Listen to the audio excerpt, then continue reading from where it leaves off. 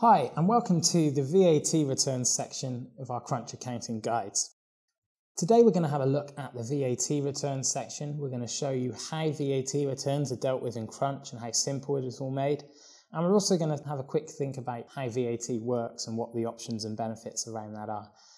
Now, please be aware that VAT registration is not mandatory, but it can have benefits. So if you're not yet registered, but you think maybe it would be a good idea to register, be a really good option to get in touch with us and have a little chat about the different options and what facilities are available for you in terms of VAT registration.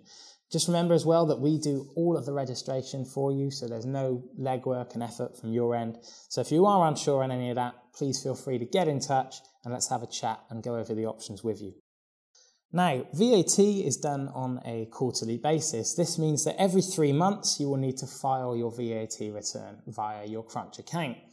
Now, filing your VAT returns is made incredibly simple. VAT, as I said, is done on a 3-month basis. All you need to do is ensure that the VAT period in question, the 3 months of time, you need to make sure that all of your transactional data, such as sales and expenses for that period, are recorded into your Crunch account. Now, as long as they've been recorded, you can come into this page and you can choose to view the VAT breakdown. Now, the VAT breakdown will show you the VAT that is due or the VAT that is returned on purchases, if that's applicable to you guys. Now, you can see the VAT time frame in question.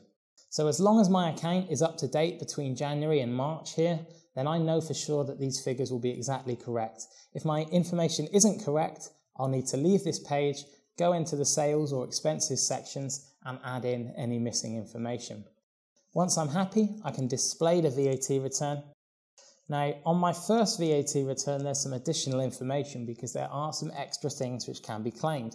Now, we're not going to go into masses of detail on all of these now, just for the sake of time, but please be aware if you are on your first ever VAT return, please get in touch with us to go over some questions because you may have some additional things which can be reclaimed on that first return. So once we're happy, we can view the VAT return here. Now we can see the sections in our VAT. I know that it's all correct because the Crunch system has calculated everything for me based on my figures that I've entered. So I can tick the button which confirms that I know this information is true and complete, and I can then submit the VAT return. So this has now been submitted. When you submit your return, an accountant here at Crunch will file this for you, and once it's filed, you will get a notification come through via email to let you know that that's been done. You can then go and make the payment, if applicable, to HMRC, and I can then record that here by selecting Record VAT Payment. So nice and simply, I just put the date and then the account that it was paid out for. Now, if you ever get a rebate for VAT, you will just record the payment in the same way. However, this time around, you will mark it as coming in back to you rather than going out to the revenue. Now, do bear in mind there are 2 different schemes for VAT, the flat rate and the standard rate. If you're unsure about which scheme you are on or which scheme would be most beneficial to you, I highly advise you have a little look in our help centre, or you can get in touch with us with your account manager or accountant and they can discuss the options and what might be the best setup for you. So this concludes our look at updating and submitting VAT returns using your Crunch accounting software.